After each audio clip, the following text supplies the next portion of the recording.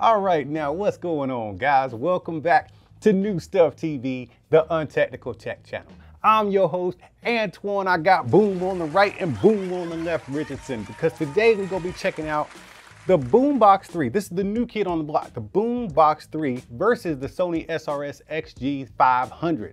So this is Sony's big bad boy as far as like portable Bluetooth speakers, and this is JBL's bad boy as far as portable Bluetooth speakers. Yes, they do bigger, but those are called party speakers. These are their portable Bluetooth speakers. Let's just clear that up because people be wanting me to do all kinds of comparisons between different types of speakers. Let's just keep it portable, bro. Portable Bluetooth speakers. Now, since last week, I've been really enjoying the Boombox 3, specifically in my garage for my workout speaker. I don't turn it up like all the way because I like my hearing. I'm usually keeping it at about 30–40%, you know, that way my neighbors don't, you know, have to complain, but I can still get my jam on. I really enjoyed the sound. I like the clarity, I like the highs, I like the mids, and the basses. To me, it's pretty much the same as the Boombox 2, which I was previously using in the same location in my house. Outdoors, I think it's a great performer. Indoors, I think it performs extremely well. But in the case of indoors, I think that's where Sony probably shines. I mean, and that's just my personal opinion. The Sony speakers, I actually use this Sony speaker in my house, in my living room, and I've been really enjoying the XG500 in my bathroom. So Sony has actually taken over my house. As much crap as I talk about Sony, I don't understand it. Why the Sony, like my initial impressions of Sony products are never really that great. But after a couple of weeks, maybe a month or so, they really just grow on me. And then I'm like, man, this shit is really good. Like, and then I start using it. It takes over my house. So I got Sony in my house, JBL in my garage. But here's the thing. When you're the new kid on the block and when you cost $500, everybody wants to come at you, man. All the haters come out. Everybody wants to challenge you. So that's why we're here today with the Sony SRS-XG500, pairing these up to, or we're not going to pair them. We're going to compare them. But first, Wilson and I, we got bills to pay. I got a kid in college. Wilson has like 4 babies mamas. Dude, I'm just saying, you know, you got a lot of babies mamas. So we got bills to pay. So while we're getting set up in the laboratory, I'm gonna need you guys to watch this short little ad from today's video sponsor. You know, I'm sitting here watching TV with subtitles, and it really does make me feel for people with hearing loss, especially when we get older in age and we've been jamming out to loud music our entire lives or working maybe in a machine shop or something. That's where Mirai comes in. Introducing the Mirai speaker. It's the world's first speech clarifying TV speaker. It's designed to enable those with mild to moderate hearing loss to better understand and enjoy TV viewing. So now we can forget about the subtitles. You can just turn them off and you don't have to read the entire time you're trying to enjoy your show. It has this really interesting audible wave technology, so you don't have to miss out on a word of your next FaceTime or video call with your family or friends. You just connect the Mirai speaker to your computer or iPad and enjoy the clarity of the conversation. The audible wave technology takes the frustration out of all the video calls. It's a simple plug and play setup. It doesn't have any Bluetooth or wireless connectivity, which makes it ideal for older folks or anyone who just wants to simplify the hassle of connecting to the TV. Just plug in the audio cable and you're all set. It comes with everything you need, so you don't have to worry about going out to the store to get some wires. And right now you can get up to $419 off from the Indiegogo campaign, depending on which package you buy. Now I'm gonna get this thing set up real quick so I can turn off these subtitles and get back to my show. All right, that's more like it. Now I can hear those voices loud and clear, and I don't have to keep saying, "Hey Lucy, what did he say?" I'm just messing with y'all. Look, y'all keep being good to each other, and I'll see you when I see you. All right, boys and girls, let's get this underway. Wilson is still a little bit upset with me about putting his business out in the streets, but he's always in his feelings, so we just gonna move along with it. So first of all, let's talk about aesthetics. Man, they both look fantastic in their own way. Sony has decided to change things up with a more, let's call it soft and homey and comfortable look, with all of this mesh going all around the speaker and this nice convenient handle on the top with an all plastic design. However, JBL decided to continue with their updated aesthetic because all their other speakers look like this now. They decided to go ahead and run with that. They expanded the tramp stamp on the front and they gave it a sporty design because it's a sporty kind of speaker, man. This thing looks like you're supposed to go do stuff. You know, as far as the build quality, I guess I'll kind of jump around a little bit. As far as the build quality, I feel build quality in the Boombox, and it's not because it weighs probably 5 pounds more than the Sony speaker. I mean, the Sony speaker does have some weight. I would say this one probably weighs about 10 pounds. I haven't weighed it, but this one definitely weighs right at about 15 point something pounds. But where you get most of that build quality is the handle. The handle is clutch. I mean, it is a metal handle. In fact, I scratched it somehow and I got a little dent up here, man. So it's not a dent, it's just like a chip in the powder coating. So it's definitely a metal handle. It just feels like quality, man. Matter of fact, I don't think you can get a better built speaker than a JBL portable speaker. But circling back to aesthetics, it's one of the major reasons why the Sonys live in my house. They just look more home friendly and they just blend into your home without standing out like a sore thumb. However, when I think about the decor in my house, this JBL speaker does not add up, man. It just does not belong in there. That's why I keep it out in the garage, and I'm just gonna grab it if I want to do some yard work or something. This speaker just looks like it's made to do stuff. Sony also decided to give us a 5-hour edge on battery life, giving us 30 hours or up to 30 hours of battery life on the XG500, whereas you're getting 24 solid battery life out of the Boombox 3, which is real solid, man. It's just that if you're all day like outside and stuff, you're gonna need that extra 5 hours. It will make the difference. The XG500 also edges out the Boombox 3 in battery care, because once you get into the app, you can go into power option and then scroll down just a little bit, and you see where it says battery care? It suppresses the charge amount to approximately 90% when fully charged to extend the battery life. This way, after charging up a whole bunch of time, you don't actually degrade your battery. I've heard the complaints about the batteries, especially in the JBLs, where after maybe 2 or 3 years, your battery just expired basically and won't hold a charge, or sometimes won't even turn on. So Sony's definitely gonna edge you out in that category because it's going to extend the battery life. So if you like this speaker over the next 3 years, you should not have to replace it because the battery's dead. Now, since we're already in the Sony app, let's go ahead and take a look around in here. Let's go into settings because that's where most of the speaker settings actually reside. We'll go into sound. And I'll be honest with you, neither one of these speakers actually has a very robust app. I have it set to Sony's default Clear Audio Plus, which basically blocks out everything else. That's their preferred sound. Like I said in a previous video, when these speakers come tuned, they actually come tuned to what that company wants them to sound like. They give you, like the higher end companies like Sony, JBL and stuff like that, they give you maybe a 325 band EQ because they really don't want you messing with their sound that much, because they put a lot of work into it sounding like that. So once they give you an EQ to mess with, man, you start doing things that you want to do, and you know, it's not their sound, and then you might start complaining. So in the Sony aspect, we get a 3-band EQ right there, and you can see where I've kind of tweaked it a little bit.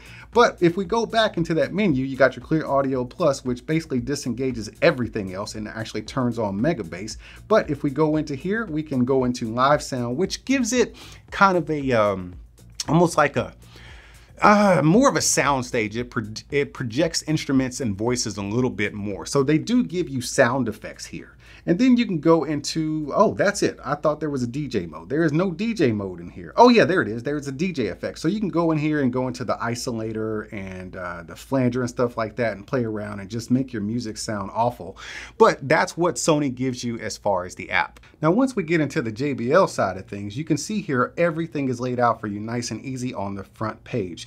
Once again, you only get a 3-band EQ because JBL is very protective of their signature sound.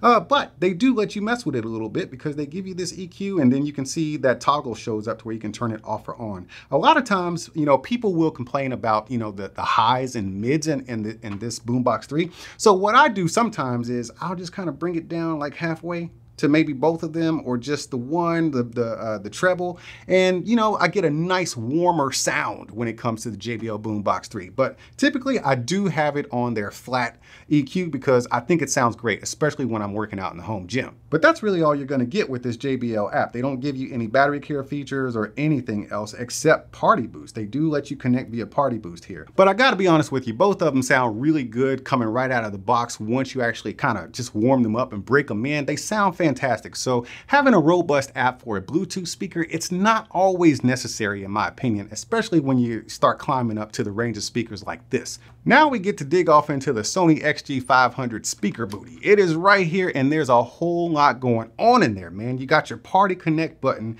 your battery care button, the light button to cycle your lights on and off, and then you have your DC input. Yes, it still has a DC input, which is good and bad for some people. It just depends on who you are. Some people like to do DC, that way you can kind of power it up via your car or RV or something like that.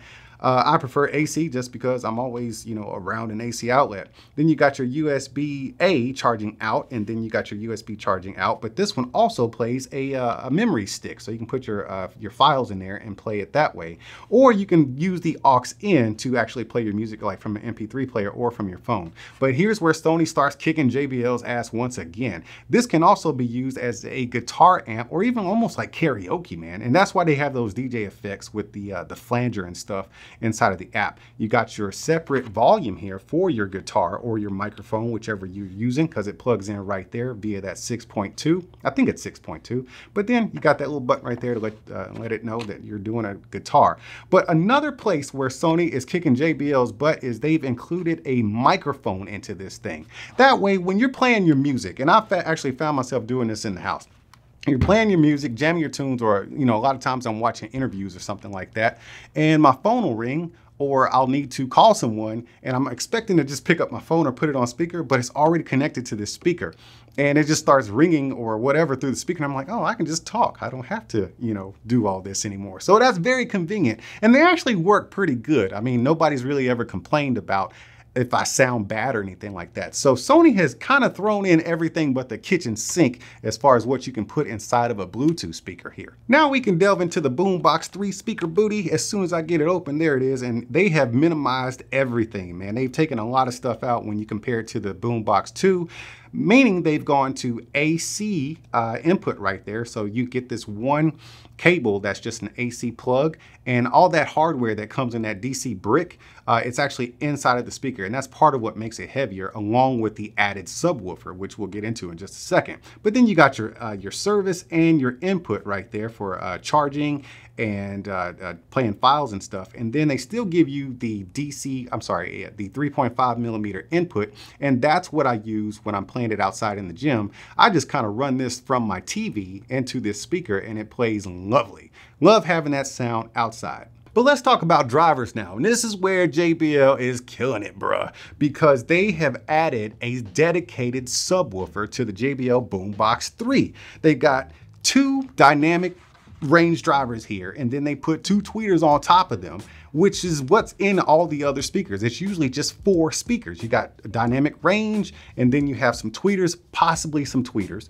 and then you have the radiators on the side. But they spread that out and then put a nice big racetrack subwoofer, a dedicated subwoofer right in the middle of that thing. So you do get more sound. You just get more sound. You get the same amount of bass you're going to get out of a Boombox 2, but you're definitely going to get more sound. This is actually louder than what you get in the Boombox 2, and it's actually clearer and brighter than what you would get in the Boombox 2. So it's definitely more capable than a Boombox 2, and it's 1,000 times more capable than what you're going to get with the Sony XG500. The Sony XG500, Sony's done their thing in here. They give you the 2 dynamic ranges with the tweeters, and that's it. But this thing is super soft, okay? They just focus on softness. This is a soft sound signature, and that is literally all it's capable of. You do get nice sound overall, but it doesn't have a bunch of range. It's almost like a one-trick pony when it comes to sound. Now, on the subject of sound, we got to get down to the part of the video where you guys get the answers to the questions you all came here to find out. But do they jam though?